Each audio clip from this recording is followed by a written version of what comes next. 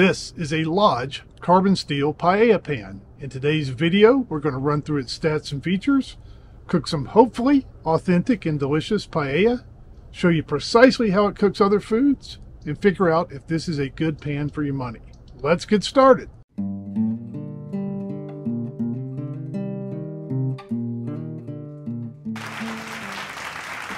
So let's jump in and take a look at this Lodge.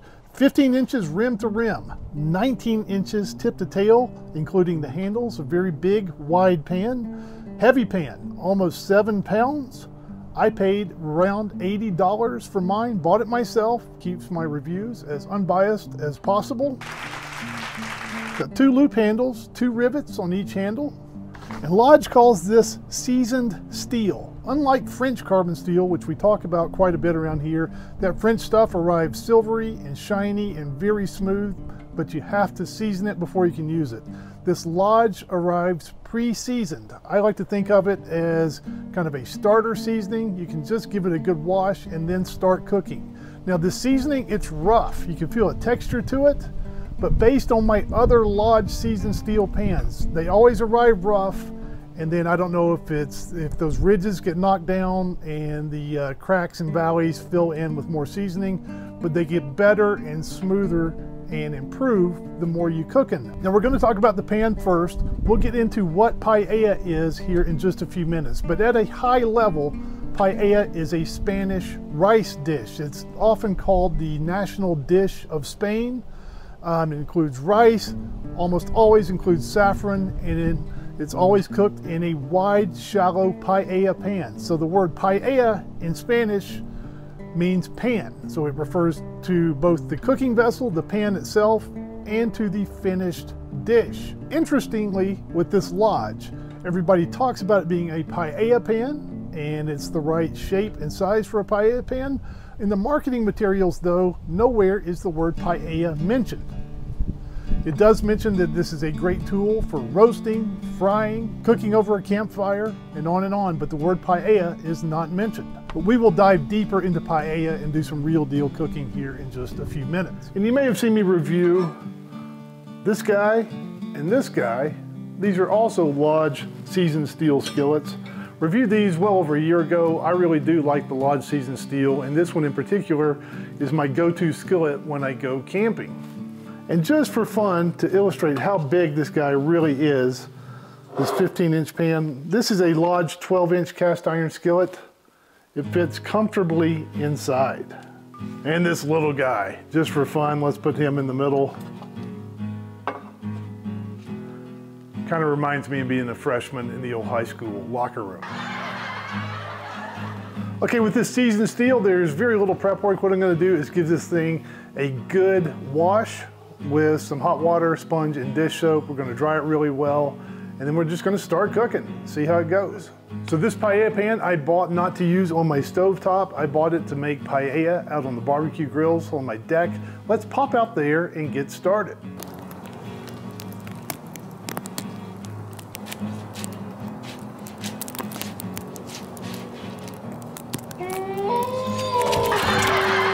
Well, the old weather is not cooperating. You know, we still got green leaves on the trees. The grass is still somewhat green. We're in a historic drought and there's global warming. What the heck is going on? So while we wait for the weather to change, I think it's supposed to melt off and get warmer later in the week. What we'll do is start out with some indoor cooking with this thing. The label says this is the perfect or the right tool to sear, saute, grill, roast, and fry. So maybe we can do some of that inside. A good rule of thumb here is when in doubt in the kitchen, cook some bacon. Here I cooked an entire pack of supermarket bacon in 2 panfuls, so the pan holds a lot. For my first batch of bacon, I always start my bacon in a cold pan, give it an early flip or 2, and then it's non-stick. Now because this pan is so big and the flame underneath is concentrated in the middle, I had to be on my bacon game and move that bacon around as needed so it all cooked evenly. That's okay though, I am always on my bacon game. The second batch of bacon, you can just go ahead and add the bacon in, don't worry, because there's plenty of hot grease in there and it's not going to stick. Using the Lodge as a roasting pan in the oven. Here I'm chopping up some root or rut veggies, depending on your accent. and coating them with plenty of olive oil, salt and pepper, a little herb de Provence, voila ti da, and some extra rosemary. Then adding in some chicken legs and thighs into the oven for 50 minutes or so.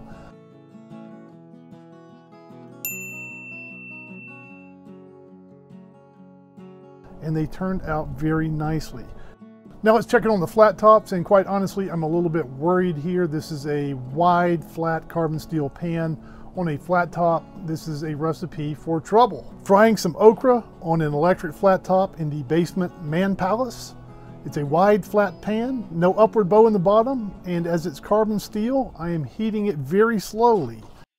And, oh my, pan on the stove keeps on turning. Oh, I don't know what I'll cook tomorrow. Oh, pan on the stove keeps on turning. Now, oddly enough here, the pan went back into shape the longer I cooked. But I would really worry about this pan long term on any flat top cooking surface. So on the gas cooktop and in the oven, pretty decent. On the flat top, meh. Okay, in real life, a few days have passed now. Let's head back out to the deck and see if we can cook some paella. Here in the Salt Lake Valley, it seems like we have skipped fall, even though we still got some green leaves on the trees, and jumped right to winter. This morning it was raining, that turned to snow for a while. Down here in the valley we had that dreaded wintry mix. Up in the mountains they got 1 to 2 feet of snow overnight. Now it's supposed to kick back in here later this afternoon, but I wanted to get out here and do some paella, cook some paella on the grills while we still have a little bit of dry weather, at least for the moment. Now it's pretty chilly out here. It's actually about 40 degrees and I'm in my long johns out here cooking paella. Can you believe that? I was originally going to go with this Kamado Joe. I got this recently, really enjoyed cooking on it. I put the paella pan on this thing earlier and it's just too big to fit. Coincidentally, something I've heard my wife say a time or two. Unfortunately, she's talking about this thing when I'm trying on last year's sweaters. Regardless, the grill, this is an 18-inch Kamado Joe Classic 2. The Lodge Paella pan is 19 inches tip to tail, including the handles, and they stick up and the lid just will not shut. So the Kamado Joe, I've covered it back up and that one is out. The other option here is this Weber Master Touch kind of kettle charcoal grill. The paella pan fits on there very nicely, but with this impending weather coming in, it may rain, it may snow, it's going to be ugly in a little while, and I don't want to take the chance of needing to adjust these vent holes on the top to control the heat and get any moisture, rain, or snow dripping down in my paella. Plus with the rain and the wind, I think it might be a little bit more difficult to control the temperature with the charcoal grill. So it's out. What I'm going to use is my Weber Spirit gas grill. And this has a couple of benefits and advantages, I think, for today. It's got 4 burners under there, and I think having those different burners, I can configure them how I like. And if I need to adjust temperature, go up, go down, I should have a little bit more temperature control with the gas grill. Also, no openings in the lid, so we're not going to get any moisture in there. Now, the one thing we do lose with the gas grill, paella typically is made over an open flame traditionally over in Spain, and they use wood, and you get some wood smoke and some wood smoke flavors in the paella. To mitigate that, because we are using gas, I'm going to fill up this smoker box with some smoking wood and chips and get that going, and hopefully get a little bit of smoked flavor in our paella, even though we're not cooking over wood. Now, is Uncle Scott from Utah in America an expert on paella? I am not, but you know who is? Joaquin Angel Valiente Ruiz from Valencia, Spain. When I had done that previous paella pan review, I said, I'm learning paella, and I put out the call. I asked for advice from you guys, and Joaquin from Valencia in Spain sent me a 6-page, single-spaced PDF with pictures with all kinds of authentic Valencian Spanish paella advice. So Not only a round of applause for Joaquin, but a standing ovation. Thank you very much. Got a lot of other advice from other people, and I'm going to incorporate as much of that as possible here as we cook this paella. And one thing I noted in Joaquin's document, he says at the very top, and I quote, "There is improvement to be made every time you make the dish." And I think that is good advice for everybody, whether you're a dude like me in Utah and paella might seem a little bit intimidating or you never made it before. Try not to worry, just get in there and get started. And what I've learned is every time I make the dish, I do get a little improvement. Just like anything else in life, the more you practice, the better you become. And also I note that there is not one single paella recipe. Commonalities seemingly across all recipes are the pan, the wide, shallow paella pan, and the word paella means pan in that region of Spain. Also the Spanish bomba rice, it's a rice dish, and saffron. And once you get past those kind of base layers, the recipes branch in all kinds of different directions. Some people make it with seafood. I prefer the more traditional Valencian meat-based, land-based recipes, and that's what I'm gonna make here. I will take all this knowledge that Joaquin and everybody else sent in and try and compile that. And we'll do more of a deep dive, more specifically on the paella in another video. This is a little bit more on the pan, but I'm going to incorporate as much of their knowledge as possible. Joaquin says he likes a mixture of bone-in and boneless meat. So I'm going to use some bone-in chicken wings and some boneless chicken thighs. I'm also going to add a little bit of chorizo as well. He didn't mention anything about chorizo, but I wanted a little bit of Spanish style sausage in there. Now Joaquin says he has many paella pans, and he picks the size of pan based on the number of people to be served, and recommends 100 grams of rice and 2 pieces of meat per person, and adds that 2 fingers of rice seems to be the sweet spot. So you don't want the rice too thin, you don't want it too thick. And he sent me a list of ingredients that he likes. Some of those don't exist here in the United States. They exist in the Valencia region, but we just can't get them here. He uses a garrafón bean. I'm probably going to mispronounce some of this stuff. Kind of a cousin to a lima or butter bean, and he also uses some Judias verdes, a flat green bean.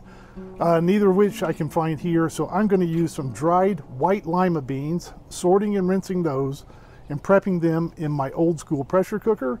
And I'm going to just use some regular green beans for this version. And the version I'm making today, no onions or peppers. He says he only sees onion in the verduras or veggie-based paellas. He doesn't usually see onion in the meat-based version. I'm also going to use a little rosemary. That's optional, but I like rosemary with my chicken, so that's going in. And I've also got some tomato puree. This one is jarred, but we're going to make some fresh here in a few minutes for a second paella. So I've got all my ingredients ready to go. Let's go out to the grill, and wouldn't you know it, the snow, the rain, the cold, the wind didn't get me, but the dang propane conked out when I was preheating the pan. So we're going to cook this one on the stovetop, which is still a good test for this large paella pan. Make some stovetop paella, and then we'll see if we can get back out on the deck tomorrow. Try again. Okay, I'm heating some olive oil. In go my wings. Let them brown a bit. In go the thighs, which I had previously cut up into roughly 1 to 2 inch chunks. In goes the chorizo. I may be overcrowding this pan a bit here, but if you're going to overcrowd a pan, it's nice to do so with delicious meat and sausage. When browned, I remove the meat. In goes the tomato puree, some sweet smoked paprika, and those limas. And here there is a decision point. Some people add the rice now and let it absorb a little flavor, kind of sort of like a risotto, and then add the liquid. And some people add the liquid first and then the rice. For this one, I'm going to add the rice first here. We'll do liquid first on the next one tomorrow. Add in my chicken stock. I go with about 3 to 1 liquid to rice with this bomba rice. Needs a little more liquid than some of the other rice you might be used to. And the saffron, which I forgot to mention, I had in a bowl to which I had previously added some of the hot stock. Add the green beans, add back the meat.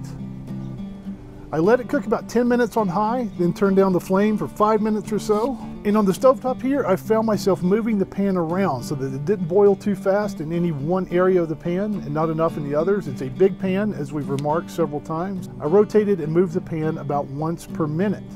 Then I add the rosemary, cover the pan with foil, and let it cook a few more minutes, then turn off the flame and let it rest. And pretty doggone good looking stovetop paella. Decent socarrat, the toasty caramelized layer of rice on the very bottom. Mine might have gotten a little over toasty here, but you can't see what's going on down there. So once the rice stops boiling and starts sizzling, you can actually hear it start to sizzle. I'll adjust my timing a little bit next time I make this. There is improvement to be made every time, as Joaquin says. Okay, so I was thwarted, or perhaps stymied. I had to abandon the deck and take that paella inside and cook it on the stovetop. Paella turned out great. The lodge did a great job. Now Mother Nature is trying to thwart me again. It snowed a lot up in the mountains last night. It snowed a little bit down here, but it is cold, about 20 degrees at the moment. But like the good song says, we're gonna cook paella or die trying. It is my mission in life to cook paella on this grill today in that lodge pan, come hell or high water. Mother Nature, it's on. Changing the recipe a little bit this time. These became these. And for the tomato puree, today I went real deal. I blanched these tomatoes in boiling water until their peels split, then into an ice bath. Peeled them, got rid of the seeds, and pureed them with a hand mixer so we have fresh tomato puree. Okay, so I've got all my ingredients here. I've got my meat. We're gonna use the side burner on the grill to go ahead and warm up some of that chicken stock. It is cold out here. Is it too cold for a cold beer? Trick question. It is never too cold for a cold beer.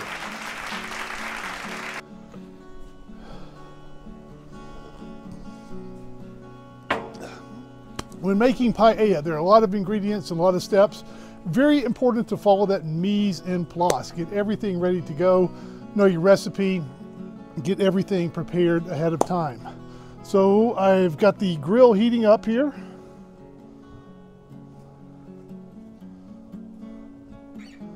And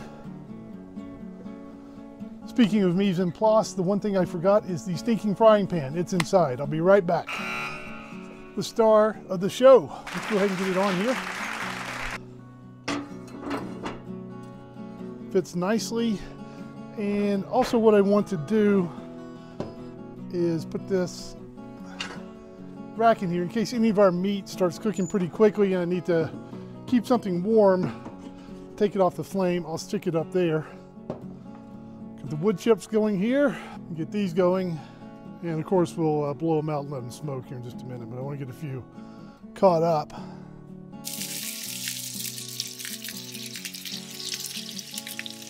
Okay, so it's definitely browning on that second side. What I've got here is some aluminum foil. I'm going to make a little boat, so to speak. Now I'm going to add my peppers and onion.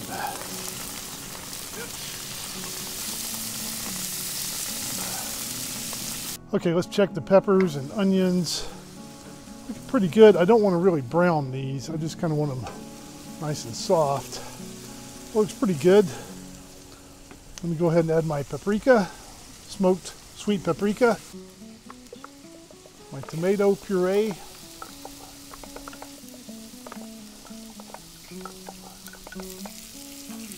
let this cook up just a little bit. Okay, so now there's always a debate on this. Do you add the rice now, almost like a risotto, and let it toast up a little bit? Or do you add the liquid first? In the last one I did, I added the rice first, and this one, just for the heck of it, I'm going to add the liquid next.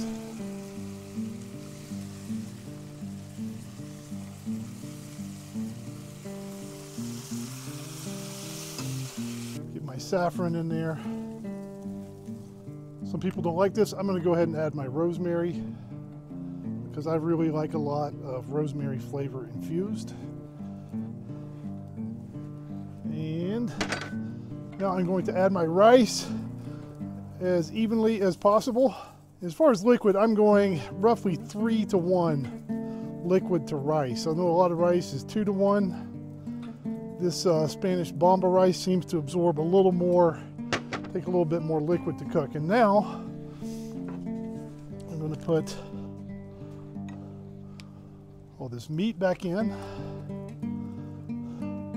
So the meat doesn't have to be completely done because it's going to boil for another 15-20 minutes or so. Okay, and from here on in, we're not going to stir. Okay, so let's check it here. Oh, good. Finally getting some smoke coming out of my smoking box. Paella pan, as far as the lodge, working nicely. I think the pan is working nicely, and it works great on this grill. And unlike on the stovetop, we're getting a lot better heating coverage here. So bubbling pretty high, pretty fastly, side to side, but no hot spot in the middle where we have to move it back and forth like on the stovetop. So I really do like that. This is going a little bit fast, and it's almost time to go ahead and turn this down to a little slower boil. And I'm starting to see little rice grains around the top. That's good.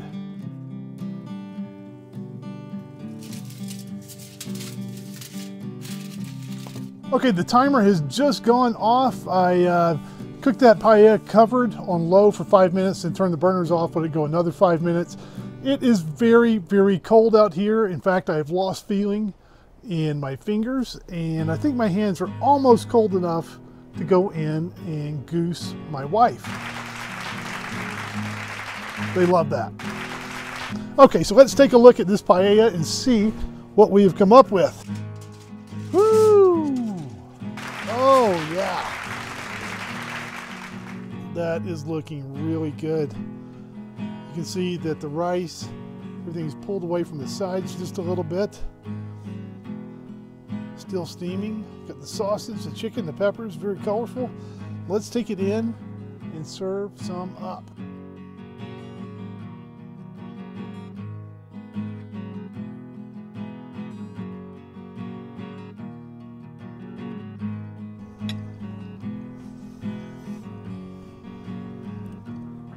That is some good paella. I think the Lodge did a fantastic job, especially out here on the deck on the old grill. Okay, so the Lodge 15-inch carbon steel paella pan. What do I think about it? It actually gets a multi-part rating.